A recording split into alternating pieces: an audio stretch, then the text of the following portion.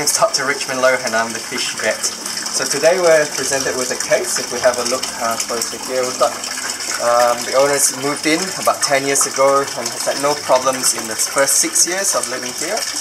Ever since he got the pond cleaned about 2.5 years ago or so, we've had fish dying, just single ones lying on the side, and then it's sort of dying relatively regularly, but not mass mortalities. There's one here lying on his side. You can zoom in with this. So it's lying next to the, I guess, on the tank floor on its side. Looks quite moribund. Looks like it's got covered in excess mucus a little bit. So we'll catch them out, have a closer look, and we'll also check all the other fish health out. They've had one new introduction. It's a yellow fish about a year ago, but no other signs of ill health.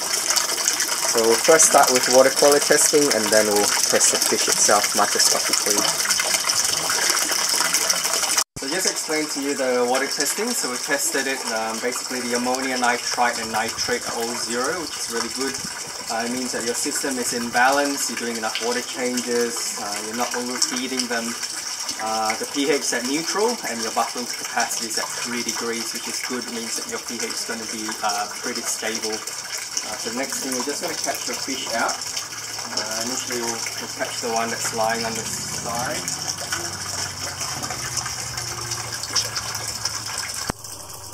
What we're doing here is we're catching our goldfish from our holding net, and having a closer look at it, you can see the fins, or dorsal fins, are a bit frayed. There's some significant damage to that.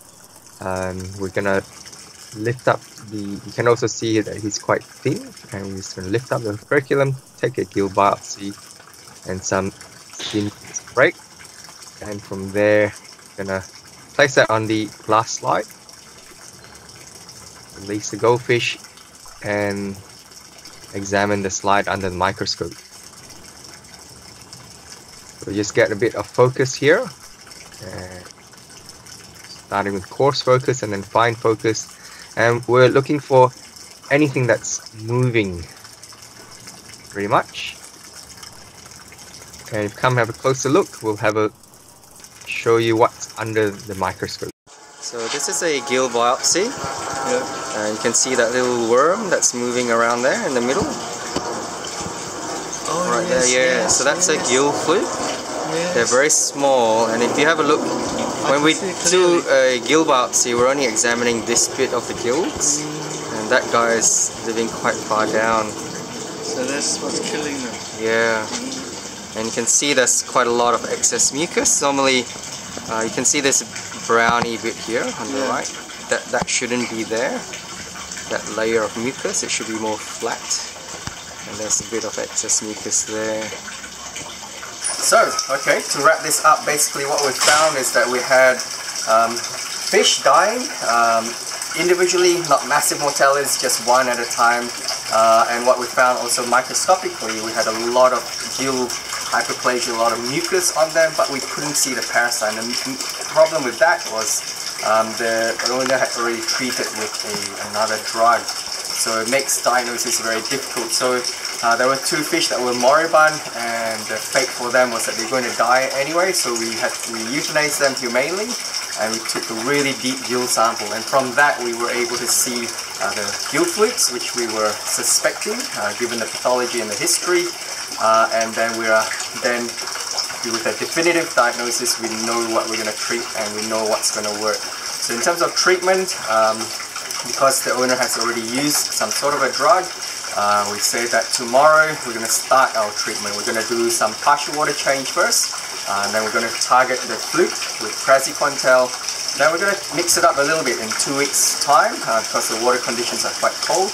We're going to do a formalin treatment, because you can't give them too much exposure of formalin repeatedly, and I'm suspecting that drug that the owner had used had formalin. That's why we'll start with prazi, then formalin, and then 2 weeks after that we'll do another praziquantel treatment, which is a targeted approach towards the gill flukes. So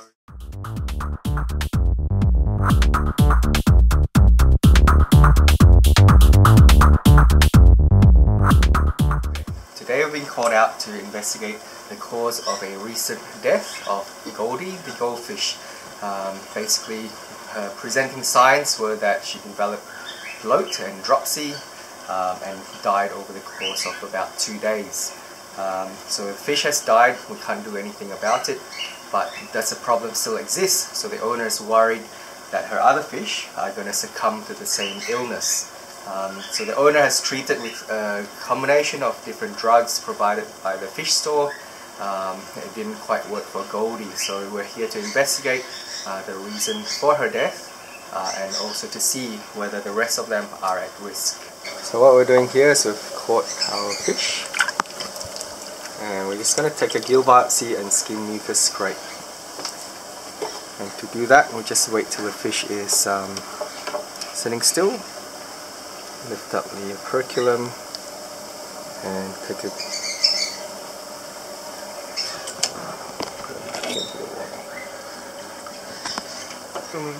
Okay, so from the investigation of at least 3 different fish, we've found the presence of gill flukes, which are known as dactylogyrus.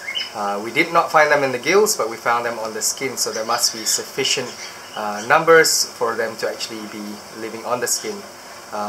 With the gill flukes, there's a tendency for them to be living in the sort of deep parts of the gill, so that means that sometimes we're unable to find them on the gills, but the evidence of them being out on the skin means that there are significant numbers.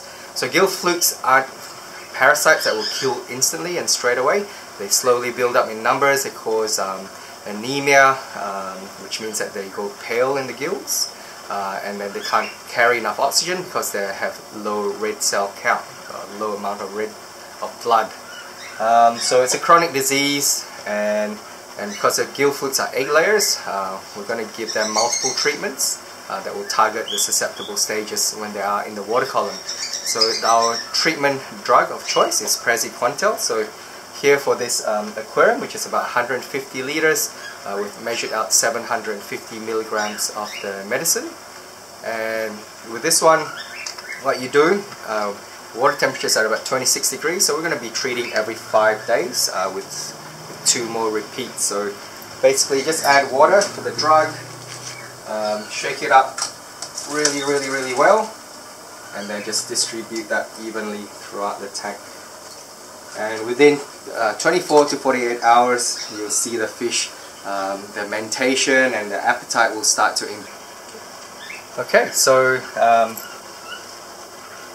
from Bert, Whitey, Bronzer and other yet to be named fishes, that's all. And thank you for watching. Make sure you subscribe to get updates for our new releases of videos, and have a fantastic week.